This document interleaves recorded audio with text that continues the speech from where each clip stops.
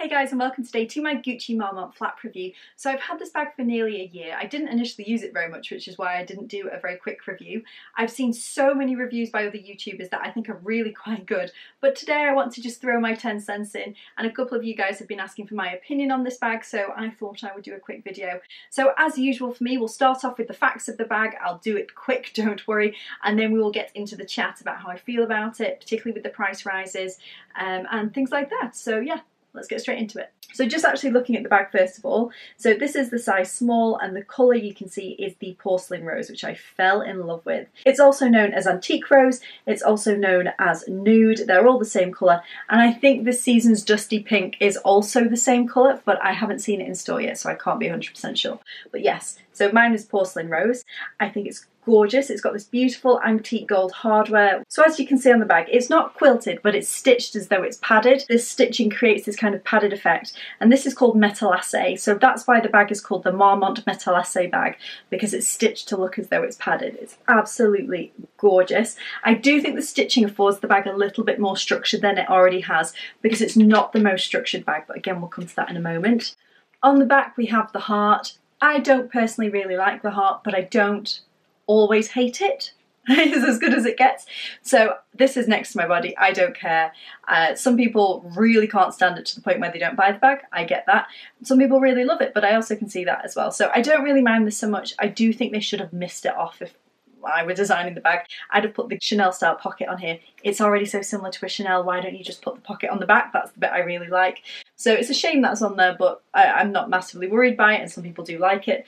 It's smooth underneath. As you can see, you've just got a nice smooth base, and then the sides are smooth as well. Now this is a year-old bag and there's no marking on it whatsoever. If you look at the sides of the bag up here, it is kind of gappy at the top, and that's the same on both sides. And obviously, depending on how you stuff the bag and fill it, you can make that a slightly different shape. So just coming on to the way the bag locks, on the front you have this GG, which is completely separate to the lock underneath. I've not had any chipping, any wear and tear, or any problems with my GG in a year, which I think is good. And as you know, I'm not delicate with my bags. It is really nice. I do like it. At first, wasn't sure, but yeah, we'll come to my opinions in a bit. So if I just turn the bag on its side here, you can see the lock itself. You just press this button in and the front releases, and that is basically the lock. Inside the flap, you can just see you have your stud for your lock, and then you have these two studs which just attach your emblem to the front. And then inside, mine is currently full because I was using it yesterday. I will just empty it out now to quickly show you what fits inside, but I have been using some of my new items too, which is quite exciting. So if I just show you inside the bag there, you can see I have a couple of little bits. I have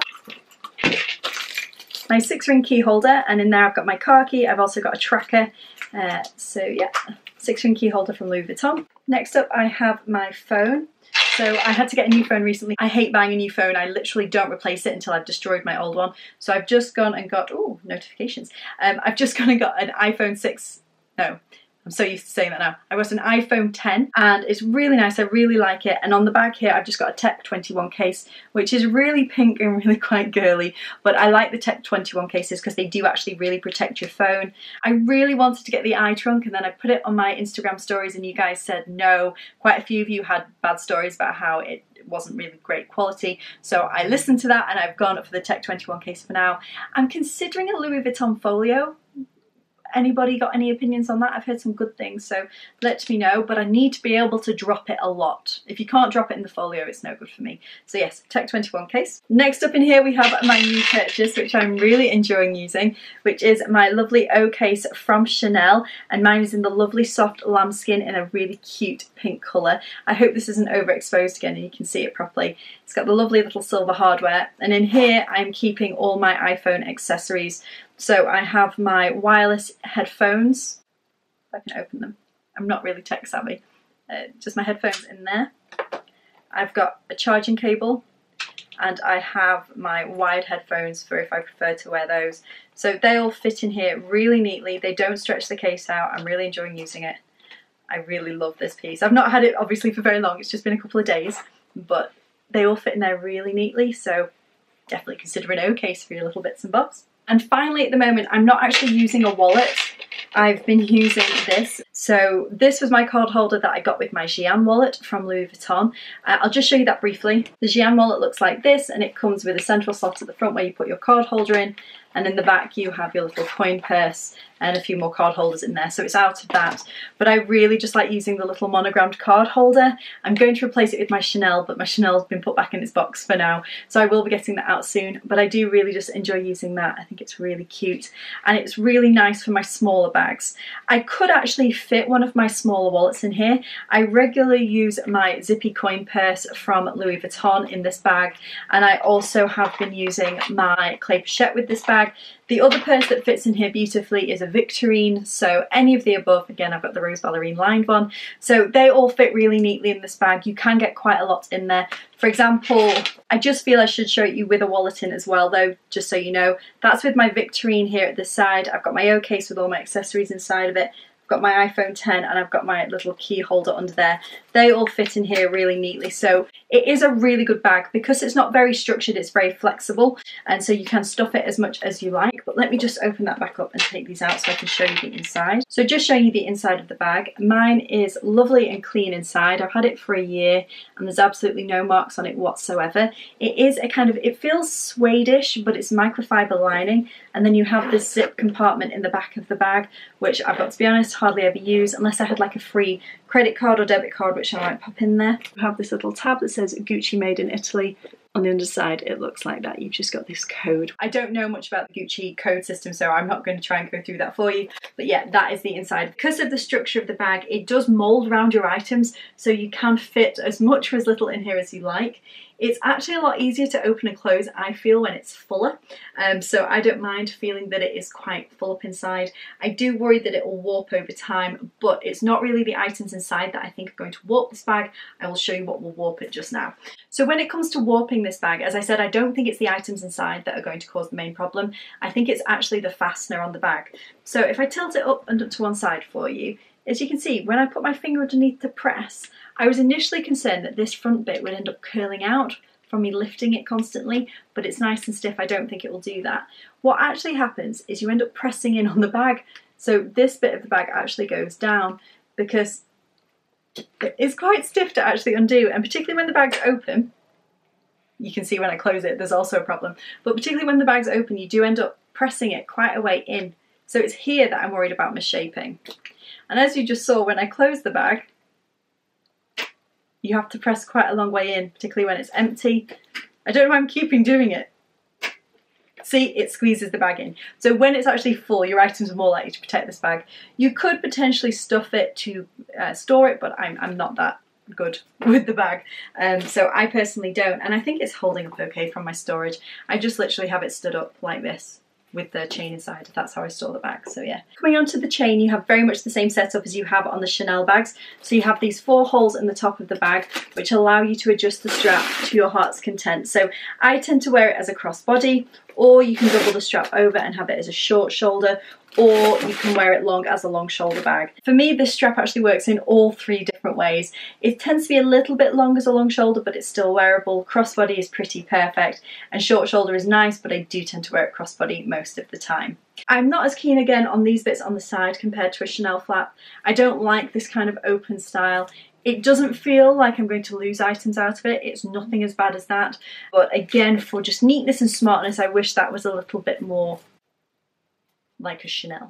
Again, I don't cry myself to sleep at night over it. Oh, actually, final note on warping it. The strap of the bag is actually closer to a Chanel boy rather than a Chanel flap, because you have this bit of leather at the top, which is very comfortable, very nice. It doesn't cut in at all, it's not sharp. But because you have this bit of leather, you can't extend the bag to a crossbody or long shoulder using the front unless you're happy to have that on the back. So it means that every time you crossbody, you're going to use the long strap at the back of the bag, which means that when you hold the bag upright, you're always going to be holding it from the back holes. I know a lot of people with their Chanel flap do actually alternate between the front and back holes. I personally don't, I just always use the back ones anyway, so this makes no difference to me. But you could find over time that because the leather is quite soft, you end up misshaping the bag by using these. Personally, again, not really that bothered. It's fine. So when I bought this bag, I paid £1,210. It does now sell for more than that. It's $1,400 and something. I'll pop the exact price down below, and I'll also pop the current dollar price. So it has gone up in price.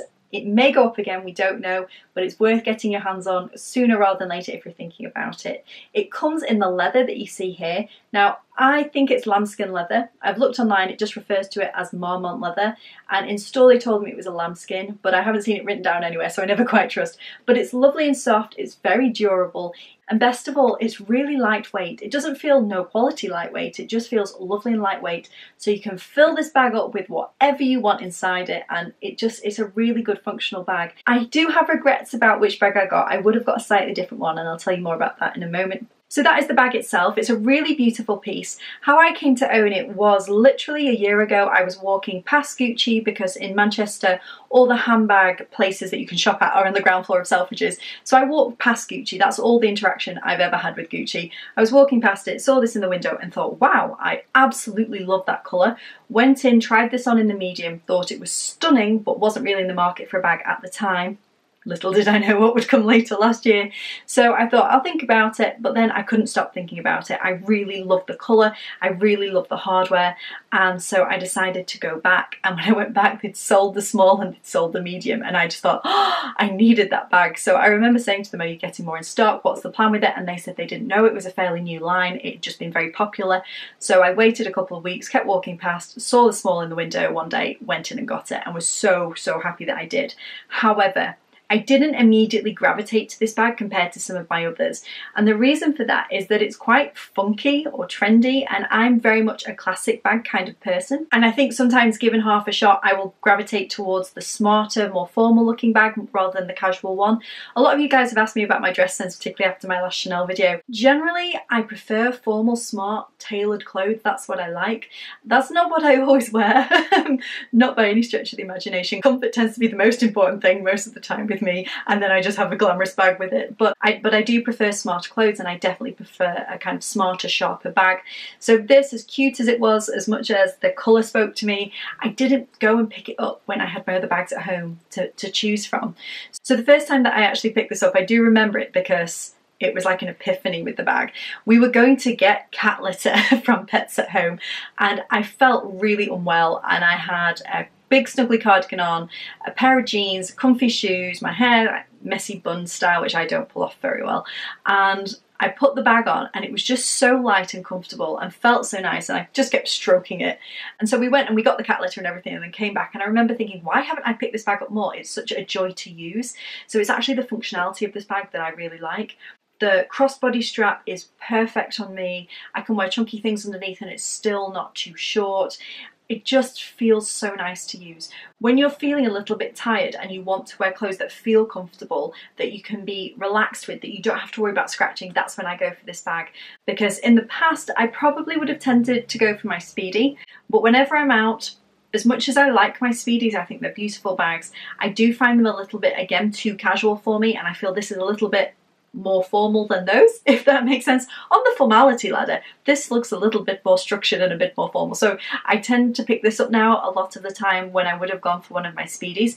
Yes, it doesn't fit anywhere near as much inside of it as a Speedy. I do love the GG. I actually went back and got the matching belt to this because I think that's really cute as well. I don't wear them together because I think that looks weird. I like things to match, but not when they're quite bright, if that makes sense, or not too many GGs. I just think you can overdo the GG. So yeah, I do really like the bag a lot.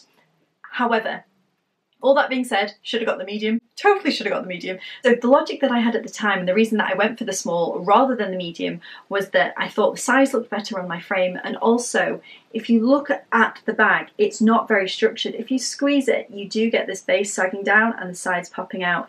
It's not structured and firm like a Chanel flat bag, and so I prefer more structured bags.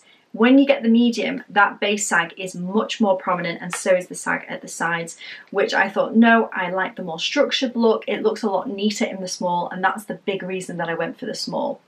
That being said, I think if I'd got the medium, I would have used it way more, because there's some days when I want to be comfy casual that I still want to take my A5 diary out, story of my life, and it doesn't fit in here, which is why I don't reach for this bag as much as I should do, and that's when I'll go for my Speedy, because this is just a little bit too small for me. And the really annoying thing about it is that because it is such a lightweight, great bag, it's the perfect bag to get in a bigger size to put more stuff in because it's still light.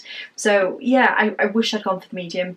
I do consider selling this and going for the medium and just putting up with a little bit of the sag on the base, because now I know that this is mainly a casual day bag for me.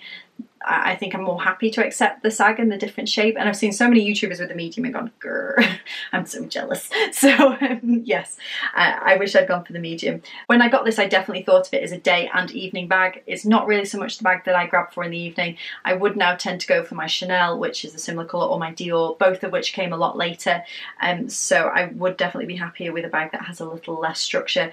But I do think the small is a great, cute evening bag. The medium's still great for evening. They're luxury bags, they're beautiful, but they're such well-priced luxury bags. That brings me on to why I think this bag is so popular. So I really think Gucci have done an amazing job with the Marmont range. It's beautiful, they're camera bags. I really like the camera bags. I've really had to stop myself buying a camera bag in addition to this because I feel like they'd be similar use to me, and so I wouldn't use one very much, so there's no point in buying two, so that's what stopped me. But I really like the larger camera bag with the GG on the back. That would be perfect. But why I think this bag is so popular is that it reminds me of the Chanel flap. I know there's so many people who've compared them in YouTube videos. You've got the flap style and you've got the 4 holes on the top with the adjustable chain that make this very similar. It is also spot on, pretty much the same size as a medium large Chanel flap. And it's also quilted. Yes, it's not the same pattern, but it's a quilted leather lambskin bag. There's so many similarities between the two, but this is 1/3 of the price of a Chanel flap, or half to 1/3 of the price depending on where you are.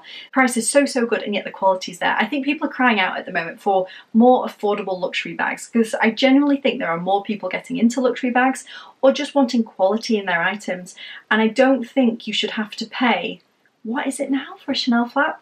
I know my jumbo, when I bought it, I think it was 6 or so years ago I got my Chanel jumbo, I paid £2,975. I remember it to the dot because I could not stop thinking about it, and now my bag sells for £4,500. I think that's an incredible increase in price, and I completely understand why people do not want to pay. Even if they can pay, they don't want to pay that amount for a well-made handbag, and that's where Gucci comes in perfectly. And on top of that, they offer this in so many sizes, so many colours. You've got the velvet versions as well. I think Gucci are really meeting a need in the market with this bag, and I just think it's personally really nice. Italian designers' prices do tend to be a little bit better as well. This is a perfect example of something beautifully made at a good luxury price. It's still not a good price by any stretch of the imagination, but it's a good luxury price. So for me, this bag is actually one that feels really luxurious to use because it's so lovely and soft. The chain is so nice. The straps are great length. It feels lovely. It's nice and light, and the leather feels great. I mean, it is a luxury bag. Usually when I say I enjoy carrying my bags, it's because I like looking at them. I think they're pretty, and yeah, I just like taking them out, looking at them everywhere. It's very sad. But with this, it's actually super comfy to wear. And for me, when it comes to being luxury items, I've mentioned a couple of times in the past that when I lived in London, I had this crazy experience where I ended up living on Park Lane and had this kind of gossip girl life for a very short period, where I kind of experienced a different way of living that wasn't my own at all. And what I learned from being around people who are incredibly affluent is that, obviously this is sweeping generalisation in the group that I happened to spend time with, but they pretty much all dressed for their own comfort and their own enjoyment first, and weren't as bothered by what other people felt. In particular, my flatmate always used to come up to me when I bought a new item of clothing, and she'd touch it and feel it, because to her the most important thing was that something felt nice on your body. Yes, that it fit and looked beautiful, she was very particular about that as well, but she liked the feel of clothes, and that stuck with me. So now when I buy something new, I go up and I touch it first, and it's nice. I love feeling like I'm surrounding my body in nice things. And this, again, isn't the fanciest bag in the world, but it feels really nice to wear, it's really comfortable, it's lovely, and it's treating myself really well, and that's what I like about it. I'm also really enjoying wearing my Jimmy Choo wedges that I just got, that I accidentally unboxed with the wrong bag. I thought that they would be closer to my Lady Dior. I don't know where anything is now on my shelves because I've been rearranging them. Yeah, I thought they'd be closer to my pink Lady Dior, but they actually are really close to this. So I wish I'd unboxed them with this video, but never mind. I'll show you some pictures of me with the bag and the shoes just to show you how they match, but I think they look really cute together. So I hope you've enjoyed this little extra video this week. As usual, I post every Sunday and hopefully try and get another one out during the week sometimes. So yeah, hope you enjoyed it, and I'll see you guys soon. Bye!